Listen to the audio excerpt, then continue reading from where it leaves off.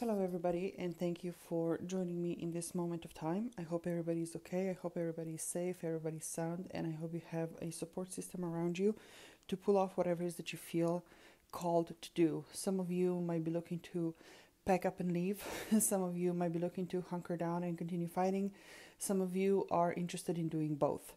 My intention at this moment is to share with you some of the insights, some of the strategies, some of the actionable tools that have helped me as well as my clients over the years in navigating such big transitions, responding to the changes that required them to personally transform, that required us to personally transform, and also doing so with our families and businesses in tow, because not everybody is able to just let me rephrase it. Not everybody is in this by themselves. Most of us have uh, a whole lot of responsibilities and commitments that we still need to uphold, including to our loved ones. I also wanted to say whatever it is that you're feeling and experiencing is valid. It has a place and it has a meaning. So, like I said earlier, I invite you to feel it all, let it move through you, process it as it comes, and try to learn a lesson from it. Try to see what it is in it. And that also means sometimes just releasing and letting it go. In times like this, a lot of generational trauma will come up. And full disclosure, I'm by no means a trauma expert, but I have been through my fair share deal of triggering situations when I know that things that came up for me, some were very valid, some were simply carried down in fears from somebody else that I had to process and realize and remove and release. So, I am thinking about doing a 3-part workshop.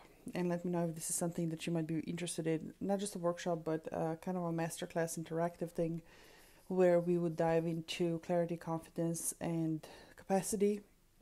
I'll spend a little bit more time on that in this specific moment, um, as well as how to navigate an actual physical move to a different location when you have a family and when you have a business or a career that also will need transitioning from, finding the place, arranging all the stuff, tangible and intangible, to pull it off, and then also how to integrate and really allow your family to thrive in a new space, which means adjusting to a new culture, navigating bureaucracy and new schools and new language and a lack of network and so on and so forth.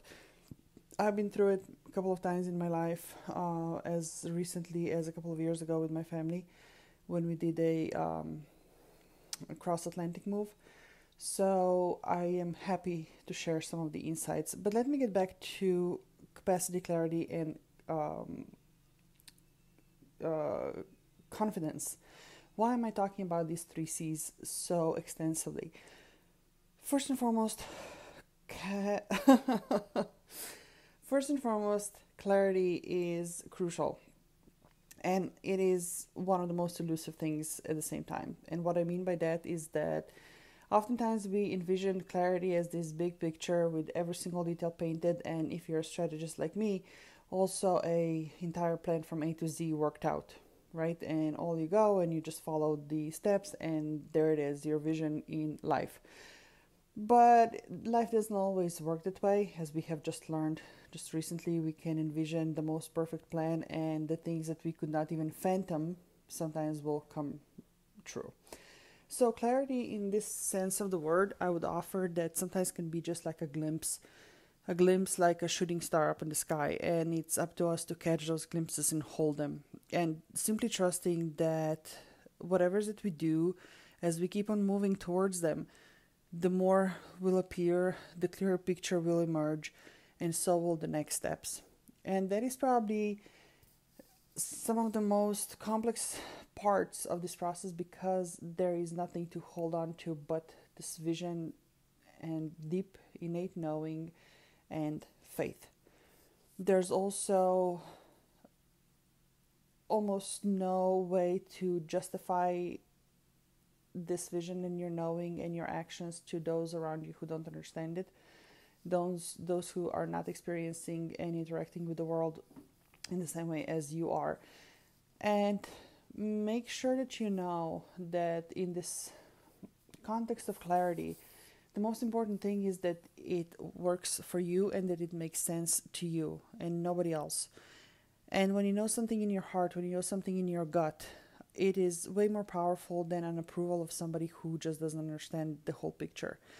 And also, I'd like to offer that sometimes we won't even know the whole picture. That is simply this one glimpse, one thing, and that gets to be enough. When you know it, it gets to be enough. Which now brings me to confidence. You need to have this confidence to move in the direction of that vision of yours, even though you have no idea how it's going to work out, even though you have no idea what every next step is going to be, even though you have no idea what obstacles will arise, even when you don't know how you're going to pull it off. I also wanted to share that in my experience, there are actually two pieces of confidence, two different experiences of confidence.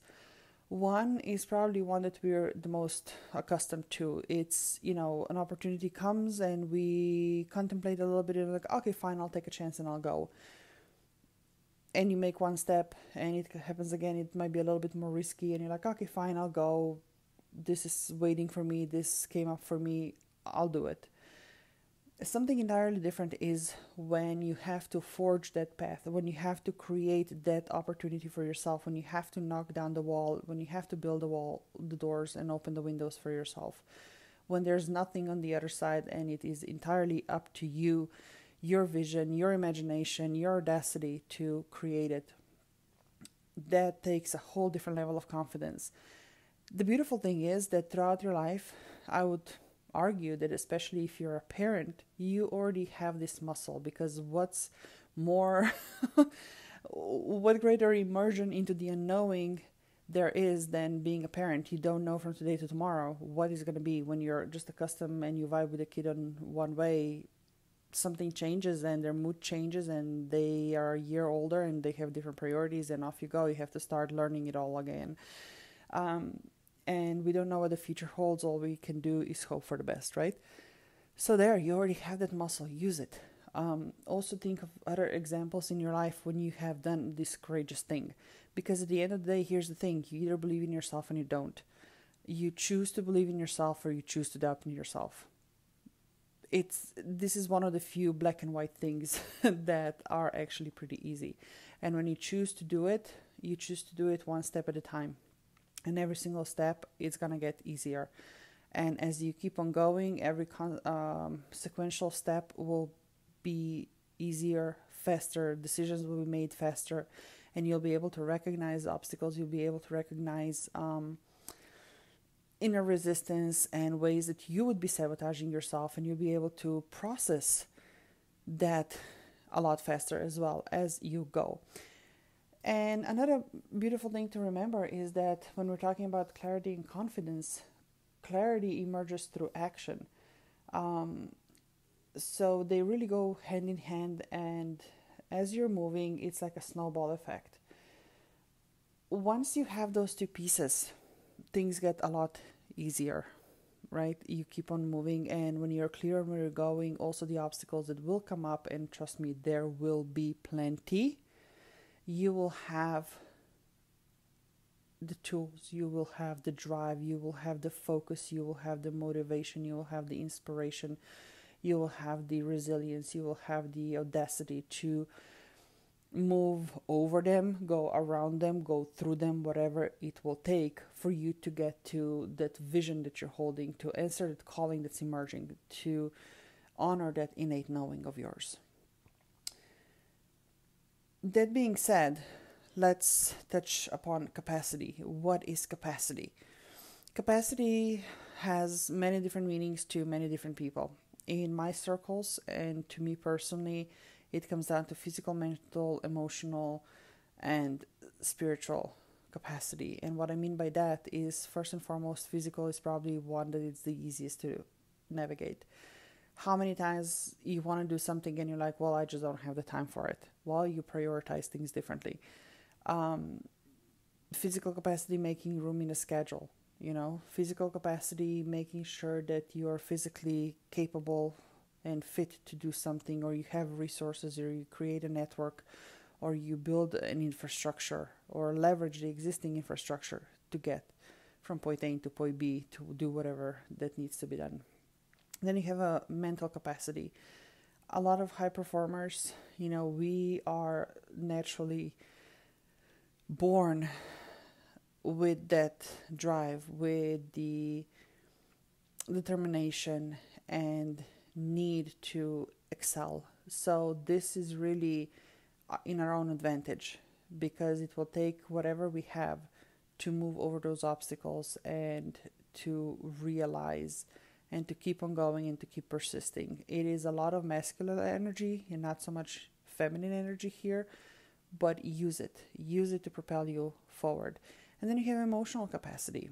Emotional capacity is, the way I see it, is like a big bag with all the emotions in it. And the ones we focus on keep on growing, and the ones we neglect are still kind of there, taking up space, but sometimes that can be very counterproductive. So make sure to keep grounded, keep yourself in check, keep processing, keep monitoring yourself, regulating your nervous system to make sure that you fuel yourself with emotions that will serve and support you, and not the ones that will hold you back. And one of the simplest and fastest and easiest ways to check in is really going one by one, tapping in. How does that feel? Does it feel expansive, or does it feel contracting and constricting and restraining? And if it feels contracting, restricting, and restraining, that most often is not serving you, and most often, I would also dare to say, it might not even be your truth. But the one that feels expansive and light and possible, lean into that one.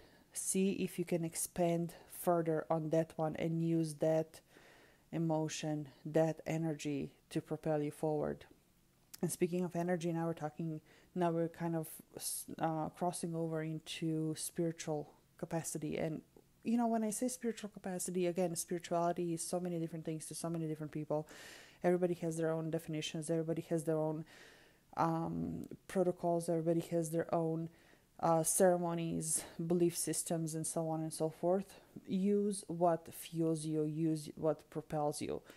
I personally was able to pull off some of my most audacious things by expanding my spiritual capacity. When